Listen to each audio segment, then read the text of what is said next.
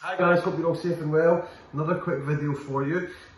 Let's just focus on a song today that requires only 3 chords.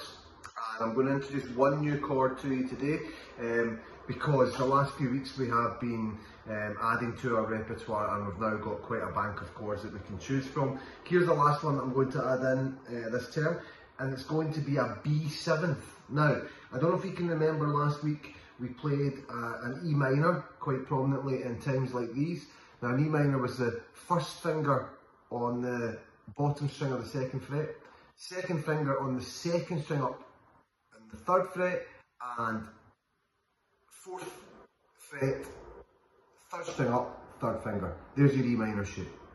Now, to play a B7th, all you do is keep that exact same shape, but just lift every finger up 1 string. So for example, the 1st finger goes up to the 2nd string, but it stays in the same fret. The 2nd finger goes up to the 3rd string, but it stays in the same fret. And the 3rd finger goes up to the 4th string, or the top string, but it stays in the same fret. So there's a B7th. See what I've done there? So I'm going to go back to the E minor, just lifting them all down 1 string at a time. And then to play a B7th, you just every finger goes up 1 string.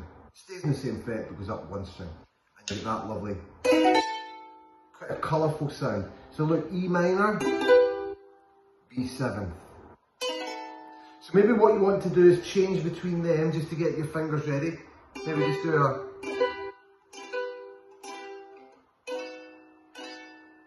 up and down, so up, down, down, down, down, and then change up. Up, up, up. So that's E minor to B7th.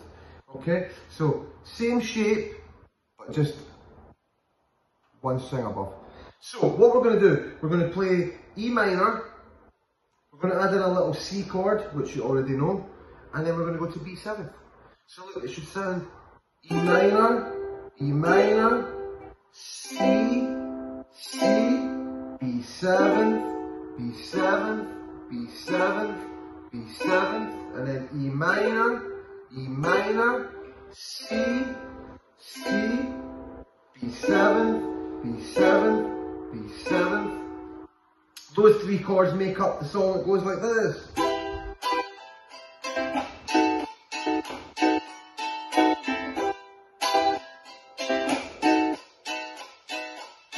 Havana.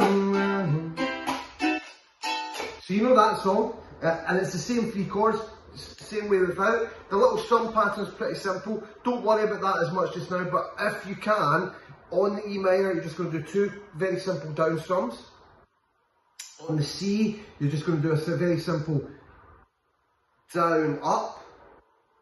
And then on the B7, it's just going to be all up, up, up, up, up. So that's quite unusual, that instead of going down, we're just going down up, up, up strum. I'll repeat that again. It's E minor, and it's going to be 2 strums, 2 down strums, so it'll just be a... See what I've done there? E minor, down, down. Very simple. And then to C, down, up. Do that again. Down, up. And then B7 will just be an up, up, up, up. So I'll repeat that full process. E minor, down, down. C, down, up. And then B7, up, up, up, up. You can add in little down or up strums yourself if you can put them in. But really you want it to sound something like this. Down, down, down, up, up, up, up, up.